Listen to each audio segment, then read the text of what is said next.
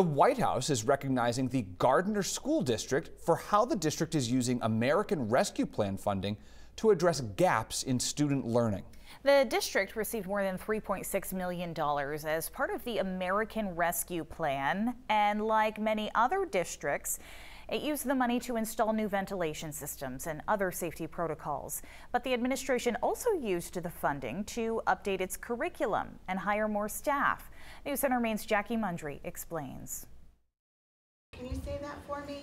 Diverse. Diverse. This school year, MSAD 11 has 10 new staff members, including a school nurse, a social worker, teachers, and math and literacy coaches like Karen Collin. Having the correct materials and being in school 5 days a week this year is extremely helpful, and we're already seeing a lot of growth.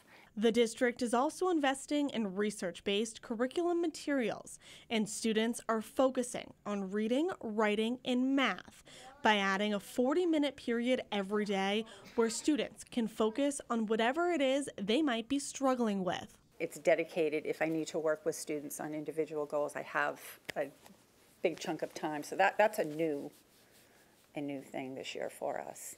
The ARP funding could have been used for a variety of different things, but Assistant Superintendent Angela Hardy says a group of school staff and community members got together to decide what the district needed most. What they found, there is nothing more valuable to invest in than students. The only reason we have schools is to help students learn.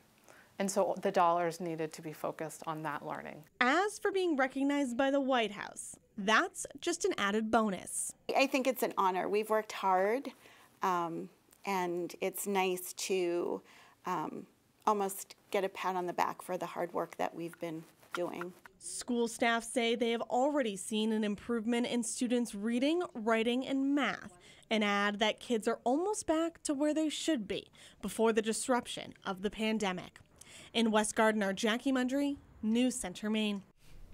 MSAD 11 isn't the only New England district being recognized by the White House. The Providence, Rhode Island School District is also highlighted for recruiting and retaining highly qualified educators.